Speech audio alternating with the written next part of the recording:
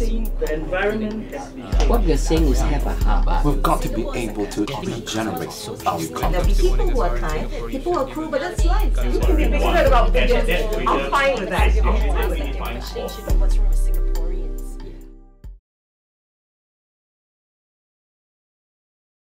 While we're educating the people with special needs, the other problem it seems is that the other people need to be educated as well. Absolutely. So what is being done about that? I would like to make a point about that, please. One thing that needs to be done is that we need to educate employers. We need to educate employers that young adults with special needs tend to be much more open. They tend to be much more Honest, reliable, and sticking with the job.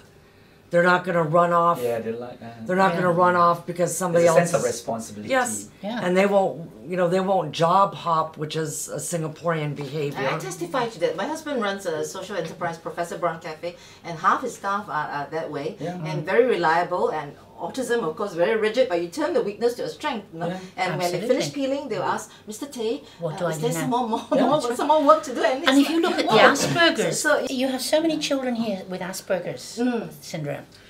Very high IQs. very good at IT. Very, very intelligent. Very good with detail. Very Absolutely. focused, Software almost testing, to the yes. obsessive point.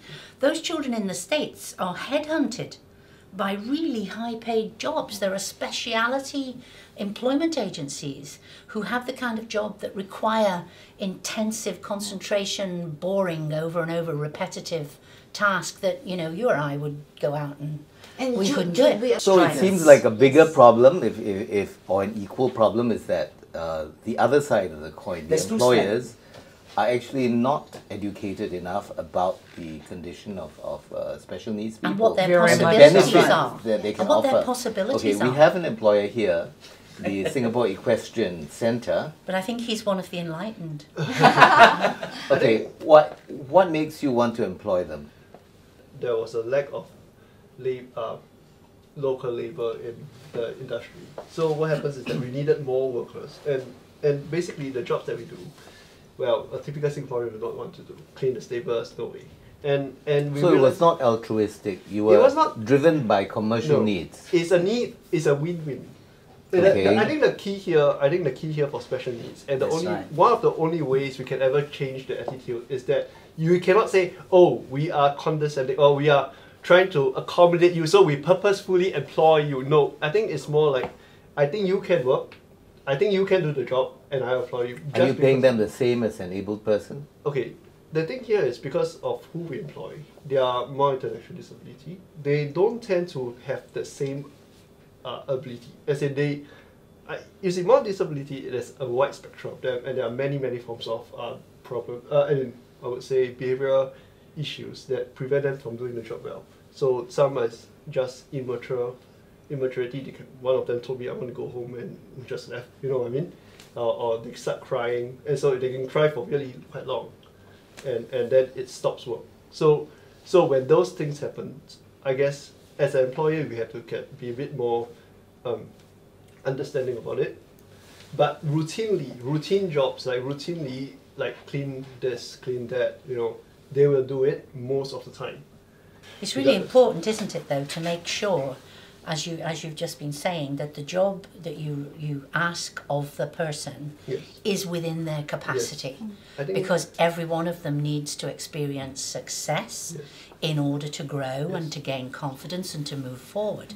Which is why I truly believe in setting up a system. Instead of just being compassionate. The system has to start with assessing.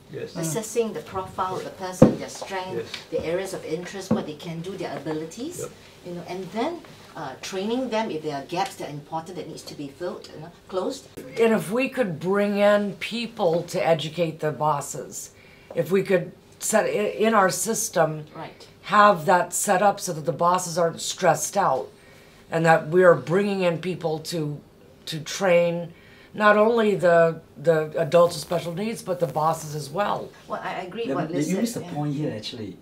Bosses are very nice. Everybody would do. The biggest challenge I have, I place 100 over now is a co-worker.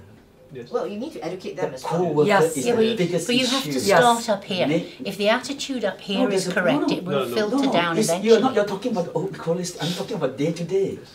We have placed them. May the 2nd they go in, May the 4th they get sacked. He just forgot which room he go to and deliver. This is a very famous hotel who want to do CSR work.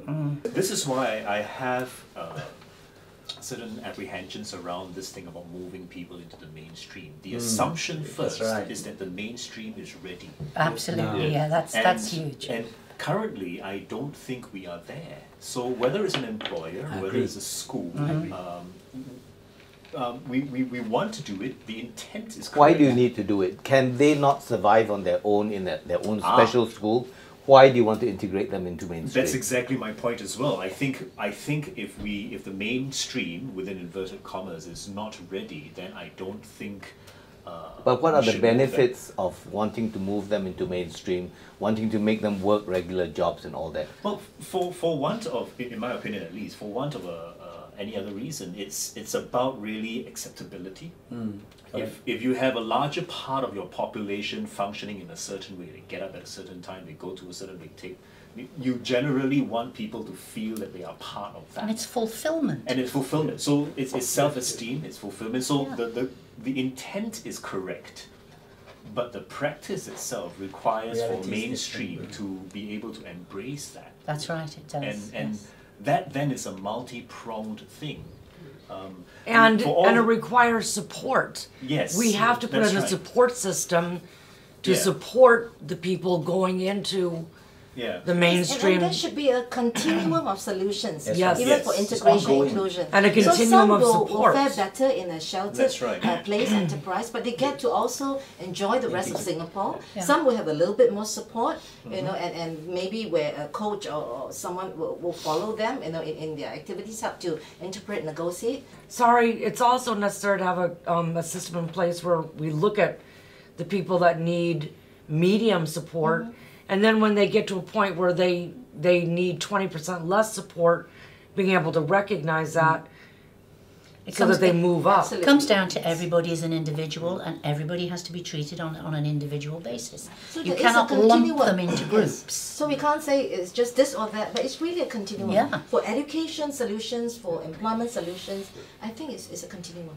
Well, I certainly, you know, Denise, earlier on when you talked about what were schools that have been put up and all that, I think that's the right direction, but I'm also thinking that we probably need to start first with the very people who have got a major stake in all this, and that's the parents. Very true.